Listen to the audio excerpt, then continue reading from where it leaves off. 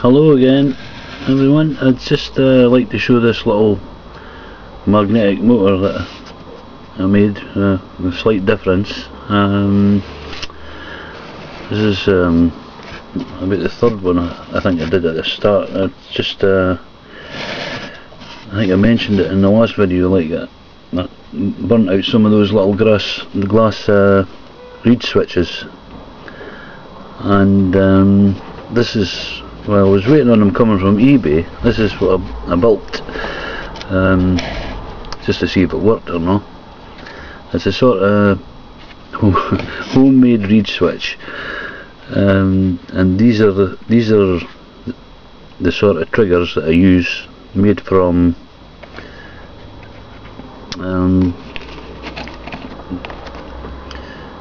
these clips. You see that? That's the one I'm using. There's 2 or 3 different sizes. The paper clips, like, you know. And this is the reed switch here. These metal plates are made from these metal plates that come out the transformer. Here's a transformer here. This was a smaller one, but this one big one here is I don't know if you can see that right or not. This metal plating round about it comes apart quite easy with a Stanley knife and that, and the metal's perfect for making these reed switches. Anyway, I'll hook it up and let you see it running.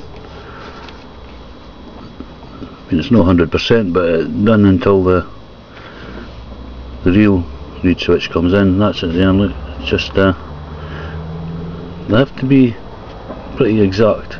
Well, rough enough. I have to call that the trigger anyway. Just slip it on there and give it a wee turn, and it doesn't work. It will.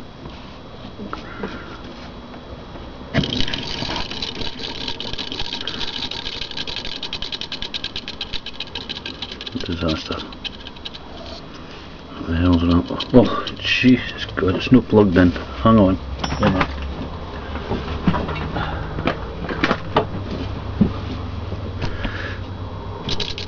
There we go. What an idiot. Anyway, as you can see, it works fine.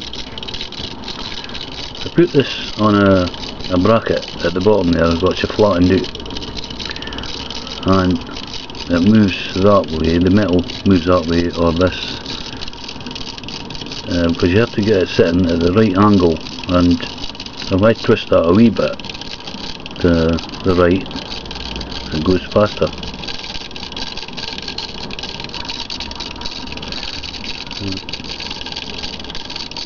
I don't want it to stop, so I'm just going to put it back there.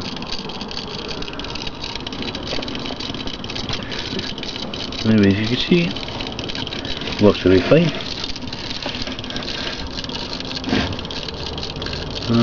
The first one I made like that, it ran for the whole day.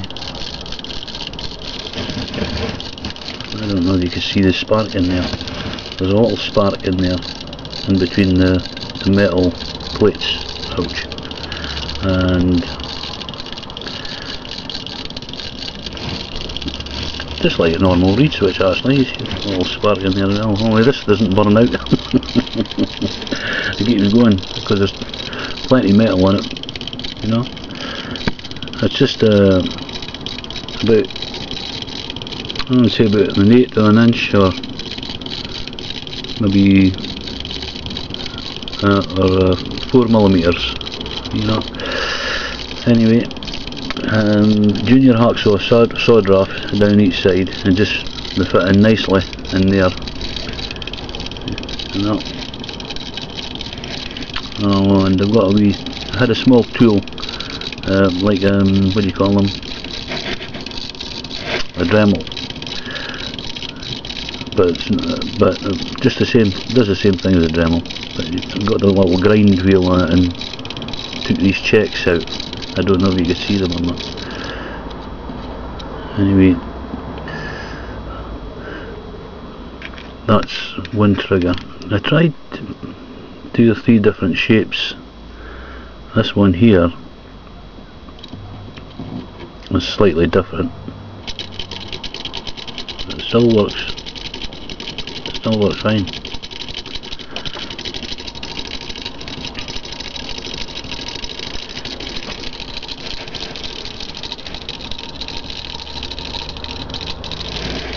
You can see.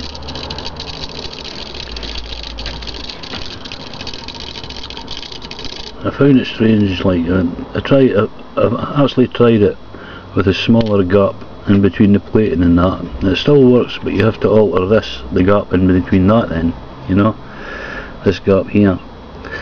You have to make that smaller. There's another one. Also, if this leg's too short, this leg here, if that's too short, it doesn't work.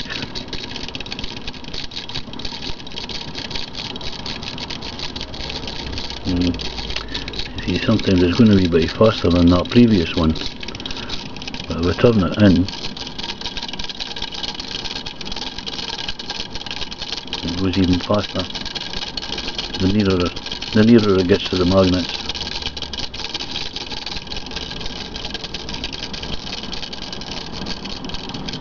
Stopped working.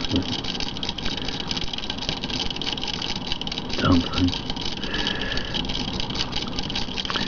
Anyway, I hope it's been helpful to somebody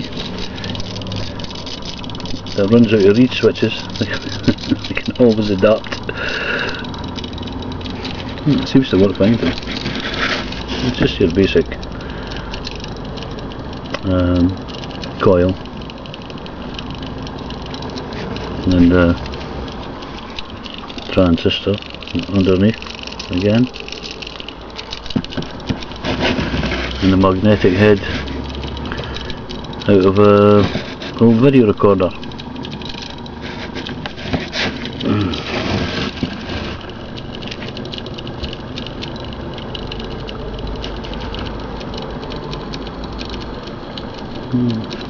Goes fast enough. I think that LED is blue, probably because I've not got it soldered. Anyway, I